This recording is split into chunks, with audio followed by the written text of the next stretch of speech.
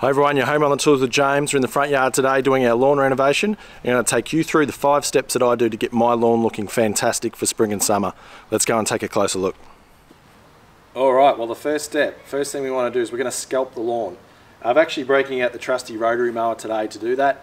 I usually mow my lawn with a cylinder mower. I've currently got the lawn down to around 12 or 15 mil and I'm looking to really scalp the lawn, take off all the green in the first step. Now, we want to do this for a couple of reasons. One is we want to get our lawn nice and low again because I'm looking to really mow low throughout the spring and summer, and the lawn is starting to feel a bit spongy because I'm getting a bit of a layer of thatch underneath. This will really make sure that we knock it down nice and low for that, and it'll really help with the aeration of the soil as well. And being cacao, it's going to bounce back really quickly. So let's rip into it. I'm going to put the rotary mower as low as I can go. Hopefully it is low enough, and really take all the green off here. So let's go rip into it.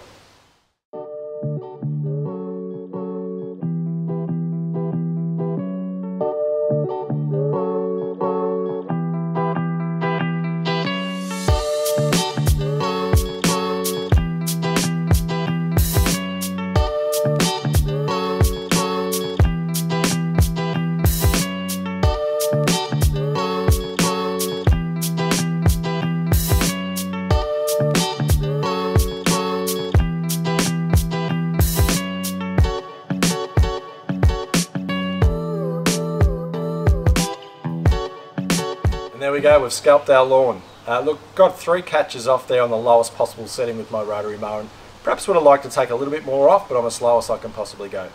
So now we're going to move on to step 2. And step 2 is scarifying and dethatching our lawn. Now I've got my AB 18 volt scarifier here. I'm going to pop a video up in the top right hand corner now if you want to check this machine out in a bit more in depth. But what we're going to do here with this machine is dethatch the lawn. And what it does, it's got blades that cut vertically into the lawn. It's going to cut apart the runners, and it's going to pull up out all the thatch and really allow that soil to breathe. I'm going to come up and down the lawn and then crisscross, so we make sure we cut it in all 4 directions to make sure we really do dethatch the lawn really well. And a hot tip on this one is make sure your green waste bin is empty, because I'm tipping I'm probably going to get 10-15 catches out of this, and it's going to create a lot of mess. So let's go and rip into it.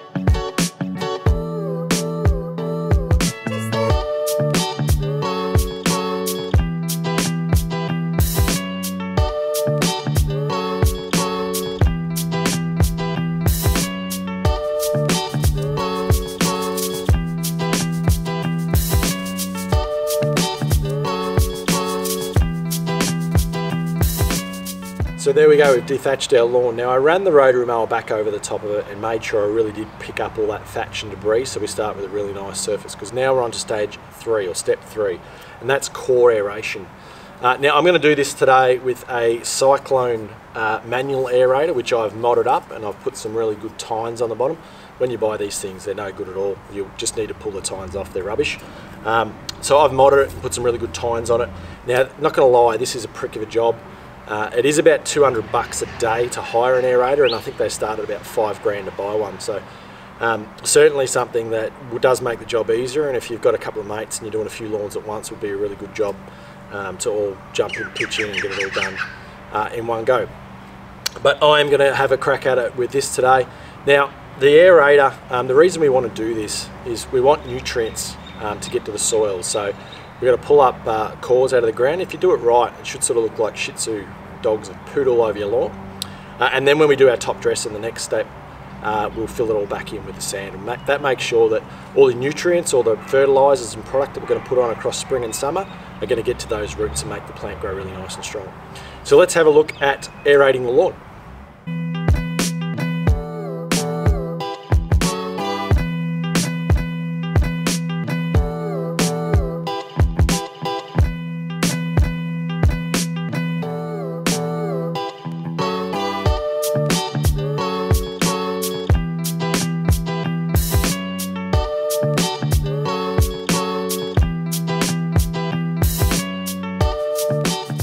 There we go, the finished product after we've aerated the lawn. I tell you what, that was a lot of hard work, but you can see all the little plugs everywhere. Now, a couple of things to note. Those tines are very sharp. Just be wary of your irrigation, because they will go straight through your irrigation hoses underneath. So you might sort of notice here that on the edges I haven't gone right to the very edge, and that's just because I'm very wary of the irrigation pipes, because I have hit them in the past. The other thing too would be that make sure you sort of irrigate prior to doing this. You know, sort of the day before would be good. Just make the job easier for you. This is pretty much topsoil, and this is the first reno that this lawn's had, so it was pretty soft, but still it was a lot of hard work. So I'm going to vacuum all these plugs up, get them off the lawn, and then we're going to have a look at the next step, which is top dressing. Let's go take a look.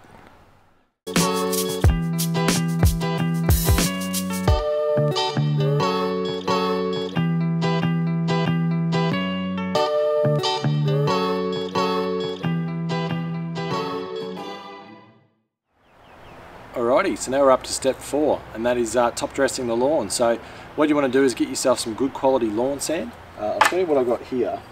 Now the lawn that I've got, the soil I've got in the lawn is the topsoil, but I'm going to put lawn sand in this. And what you want to do is you don't want to get lawn sand that's too fine, so you don't want bricky sand, it'll pack way too hard. You don't want really coarse sand either, no good. So what you want to do is get a bit of a mix, and most of your landscaping supply places will, you know, do a lawn sand, but be picky. Don't just take, you know, don't take their word for their lawn sand. Check it out. Make sure it doesn't have any, you know, debris, sticks, big rocks, or anything like that in it. Make sure it's nice and clean. So I'll show you what I've got here. So really got, you know, quite a nice lawn sand, which is good stuff. And what we're going to do is we're just going to flick it with a shovel across the surface of the lawn. We're going to fill up all those plug holes, and we're going to fill in any low spots that we've got in the lawn. Now I've got a couple here. They bugged me most of last summer, so I'm going to level those out as well. And I've got this great tool for doing that. That's called a landscaper's rake. Again, you can pick one of these up at Bunnings. They're you know, they're pretty easy to get a hand on. I probably will lash out and get a bigger one in the future, because this is sort of probably a 600 mil wide, but this will do the trick. So let's go and top dress our lawn.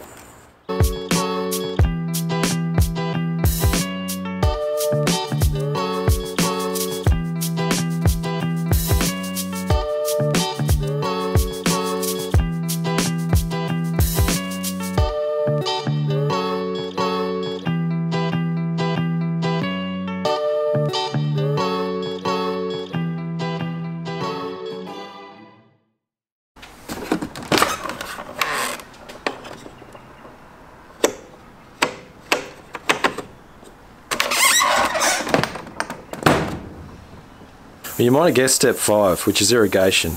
We've given our lawn a pretty hard time with the reno, and what we want to do now is make sure we get a good soak in to help it recover. And I'll sort of treat this lawn like it's new for the next couple of weeks, and make sure it gets a good water in, so it bounces back nice and quick. We do have some rain forecast for the next couple of days as well, which will really help. But making sure we get proper irrigation in here is essential. You probably can see out there in the middle, I've had to go pretty heavy with the top dress, and that was where I had that low patch where my cylinder mower would sort of bounce around a bit, so that might take a little bit longer to recover, but the rest of it was sort of pretty light touch. So down here, you know, it's still a lot of green poking through, so I would expect it to bounce back, you know, in a couple of weeks and should be looking really sharp. But no, I'm happy with how the renos come out. And there we go, lawn reno all complete. Look, I hope you found this video helpful, and if you do have any questions, feel free please to leave them in the comments. Look, I'm going to leave the video there. If you did enjoy the video, please consider giving us a like. If you do want to see more content like this, please subscribe to my channel. You've been at home on the tools with James. I'll see you in the next one.